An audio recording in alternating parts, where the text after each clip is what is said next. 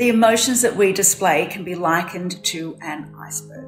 What's on the surface is just a glimmer of what lies beneath.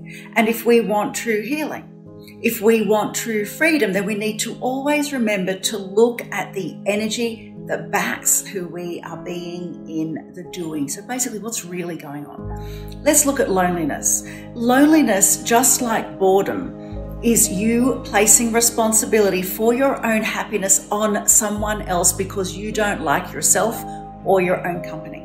Get out of your head, fall in love with who you are because you are worth it.